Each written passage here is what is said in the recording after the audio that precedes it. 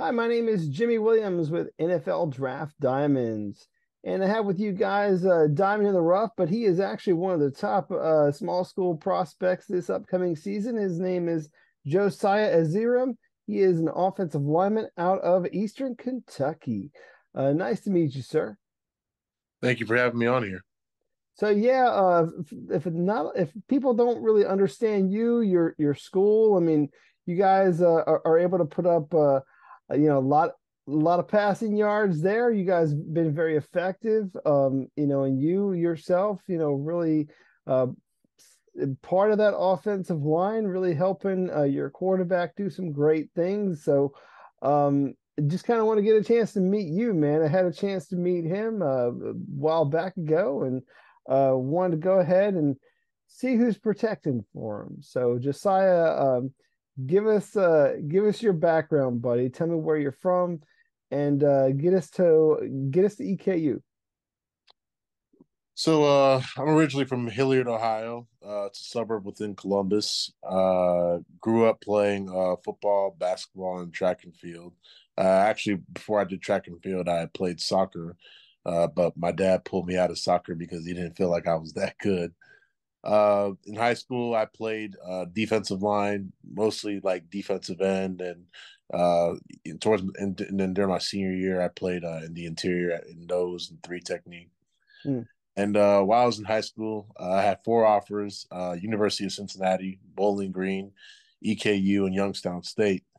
Uh, I the Cincinnati, which was the biggest school that offered me, they wanted to have me play on the offensive line, and I didn't at the time. I saw myself as a defensive lineman, so I didn't really want to play for them at that time, and I ended up committing to EKU. And my first 2 years here at EKU, played defensive line, and then going into my junior year, had a meeting with my head coach, and he felt like it would best help the team if I was on offense. So that's why I am on a tackle now. All right. Well, we'll get to talking about that a little bit, but I do want to backtrack a little bit during your high school days, and I believe it also carried over into your college days as well. I mean, you did some track that kind of carried over, right? Yes, I did. I ran the 100 in track and field. Also did some throwing events. I mean, as a big guy, I mean, those are the events, I guess, that the big guys do. You get this this guy who and just say, "Hey, man, chuck this thing as far as you can," which, when given a shot, put 54 and 7 inches, 54 feet 7 inches is what I was able to pull up for you, which is fairly respectable number. But able to do some good things. With the throwing events. So, any, I don't know, any other memories of you in that sport, like specifically? Well, with track and field, it was kind of like the only really like I don't really have like any like crazy memories of track and field. It was always just a fun sport to do during the spring. The main reason I did track was actually because my dad wanted me to run the 100 and so I could stay in shape for football. But I also knew like if I was gonna like help out my track and field team, it would be through throwing. So Of that's course. why I did the shot and the disc, and I ended up being pretty good at it in high school. Yeah, I mean, yes, I mean, it is important to stay in shape, maybe do a little bit of running. And so maybe your folks wanted you to just kind of do that, but of course, excelling, in throwing events. I do believe you did a little bit of that at EKU, right?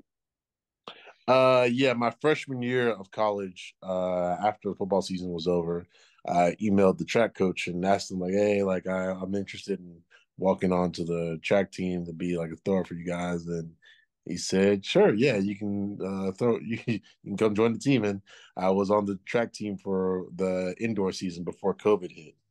Interesting. Well, you have a very interesting story, man, of a guy who was a defensive player, now an offensive lineman who's widely considered one of the best small school prospects this season, a guy that might actually hear his name drafted. So, definitely a very interesting development that we have going on here. So, obviously, you found yourself there at Eastern Kentucky. A couple other schools wanted to keep you at defensive line. So, but that's the team that we're like, we'll let you do whatever the hell you want. But ultimately, they did switch you on the offensive line. How did that conversation go, if you don't mind me asking? Well, it was really funny because after my sophomore year, after the COVID season, we came into that next semester. How do I?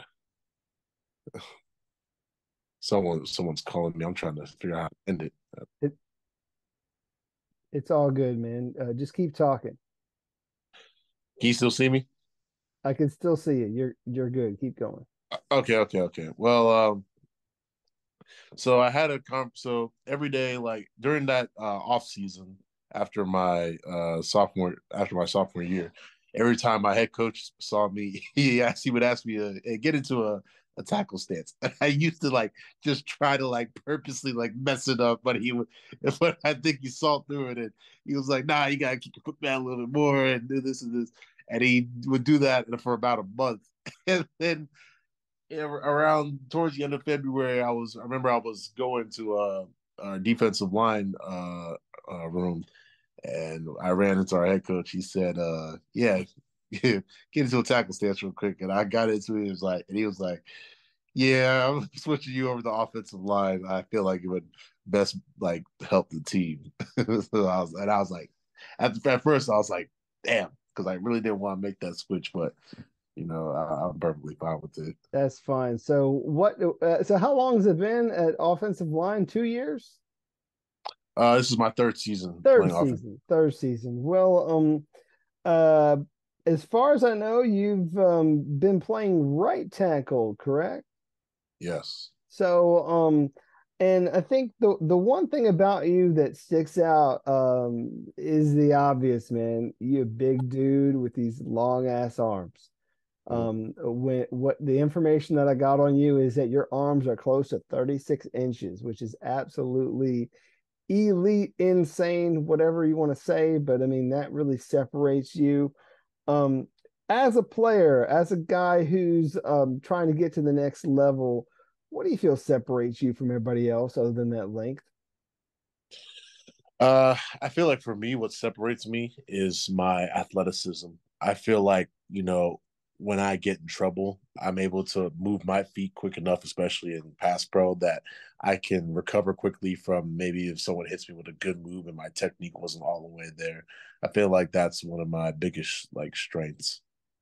Gotcha. Well, I mean, hey, definitely a very athletic guy. So still fresh to the position, but I mean, athletic enough to hold his own. I mean, and I think right now what we're looking at is a guy who has yet to really see his potential. If you understand what my meaning is, if you've only been doing it for a few years, man, I mean, sky is the limit, man. You're going to just continue to grow and grow and grow as a player, and we'll see how that's going to end up. I mean, obviously, you're going to end up in the pros here soon, but I mean, we got a season to get through first. So, um, cool. So, talk about that offense, man. I mean, obviously, blocking for one of the better FCS quarterbacks out there in Barker McKinney. But talk about that offense that you've been a part of now for a few seasons. It's definitely been fun being a part of this offense. Having someone like Parker as your quarterback, it's definitely very, very. He gives you like a very confident feeling when you go out there. Like whenever we're out there with Parker, like you always feel like you can score every single drive, no matter who you're going against. Yeah, and you guys were put to the test this season. Early on, I don't know who did the scheduling, man, but I mean, you guys are up against like two FBS opponents, and it's like, holy crap, man. I mean, you guys aren't FBS, you're FCS, and you had two back-to-back ones that are like, good God, man, like Cincinnati, Kentucky. That had to be a rough outing those first weeks, man. I mean, how are you gonna bounce back from that and deliver a solid season from here on? I mean, yeah, starting off the season with two Power Five teams, that's not easy at all. You have Cincinnati, who was in the playoffs not too long ago, and Kentucky, they've been in the top 25, the past like 5 or 6 years or so, and so that's two very good Power Five teams you have to go against to start the season. But we're every day that comes, we're trying to get better as a team, and when no matter whether we win or lose, it can't have you can't have your head down. You just got to keep pushing through because we're not in a spot that we want to be in right now record wise, but we know the guys that we have on our team, and we know that we are a good team, but we just got to take it one day at a time, one game at a time, really. So, other than the position change, what has changed the most for you since coming in as a freshman up until now, man? I mean, you've obviously gone through a whole lot of development. So, let me in on it a little bit. Um, a lot of things have changed. When I first got here, I was under a completely different coaching staff, and when Wells came in, he made a lot of things happen. He had got the facilities all updated, and he got us a lot of new gear and stuff like that. I've seen the campus be renovated. A lot of different faces have come into the program, especially with the transfer portal and all that, and guys coming in and out. Things have definitely changed a lot since I first got to EKU. Yeah, I mean, transfer portal is it creates madness, man. I mean, who knows who's going in, who's going out? I mean, you yourself maybe could have gotten in there. I mean, was that ever a possibility? I never really considered jumping into transfer portal. Jumping around from place to place was never. It's not really in my DNA. It's not really my style. Plus, you kind of want to finish what you started there. I mean, you're switching positions, you have the coaches in place that believe in you, understanding that offense. Like, you don't want to learn something new, at least out of the gate. I mean, because you're just trying to get things going there. I mean, but it certainly makes sense. So, um, you guys, like we've already mentioned, there with your team have a very explosive offense. And so I just kind of want to hear from you, man. I mean, of all the games you've been a part of, is there maybe a moment that you can kind of walk me through, like maybe one of your better highlights out there? I think one of our best games was last year. It was against Northern Alabama. I remember as an offense, I mean, we were just firing on all. It really ended up being a shootout between us and Northern Alabama because they had a running back that was really really good, and he was just tearing it up, and it was just I know I played well, and our whole offensive line that played really well, and our receiving core was clicking, and Parker was doing his thing, and I think that was one of my favorite offensive performances to be a part of.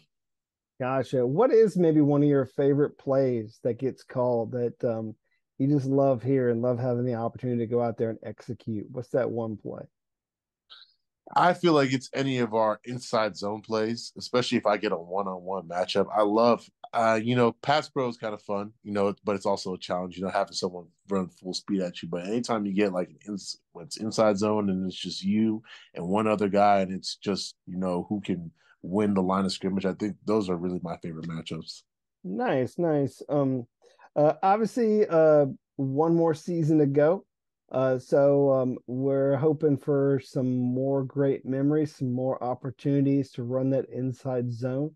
So we'll see what happens. But I do want to take a moment, Josiah, just to kind of get a chance to meet you really outside this game a little bit, get kind of, meet the guy under the helmet. So uh, go ahead and tell me a little bit about you, whether it be your hobbies, your interests, or something. Give me a little something to share with the folks. Well, anybody will tell you like I'm really like a chill guy. I love being around my friends. Usually like on the weekends, like if I'm not doing anything, I'm just at home watching college football. I definitely love to play my Xbox. I'm a big Madden and 2K guy. Love playing some Call of Duty. Like going out to the movies and watching the new Marvel or DC movies that come out, or any type of action movie. Really, I'm really laid back and chill. Really like love family man too. Love being around my siblings and my parents as well. You know. Cool. Again, been at Eastern Kentucky now for a while, so I mean, I'm assuming you already have a degree. Like, what's the situation there academically? So I graduate this semester actually with my business degree. Cool. So, hypothetically, when your football career is done, man, what do you see yourself doing? Well, honestly, I love sports media. I love watching like First Take with Stephen A. Smith and Undisputed and those shows. So I've really thought about, getting into like maybe like the podcast world, or maybe being like a sports commentator or something along those lines. Well, I mean, that would be an interesting, take on things. I mean, obviously, I think a lot of us would love that. I mean, you love sports, you love the game, you love being able to talk about it. Get on podcasts like this, talk to people, about, them and their stories. I mean, is really one of the highlights of my day. Nice. I do have maybe a couple more questions to throw your way. So, some fun ones just to kind of I don't know, see your likes, dislikes, favorites, or whatever. So, um, you had said that you're a bit of a movie guy. You like the Marvel stuff, the DC stuff. So, favorite superhero. When I was younger, it actually used to be Ghost Rider. That was actually my favorite superhero. I loved, I thought it was just so cool, like how his like head would just start catching on fire, and he'd be like that flaming skull right around his motorbike, and he's just burning the streets. But now as got older, Black Panther became one of my favorite superheroes because, like, with the movies with Chadwick Boseman, I thought he did a really great job with those movies.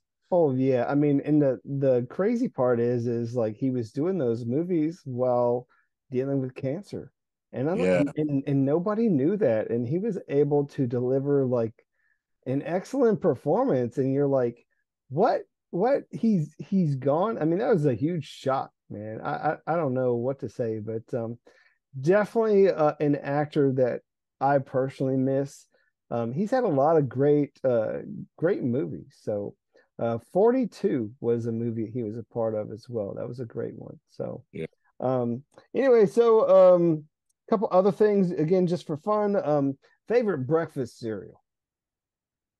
You know, funny thing is I am not a big fan of cereal. I haven't really eaten cereal since I was in elementary school. Really? Okay. Well, all right. Well, kind of along those same lines then. Let's say a favorite comfort food.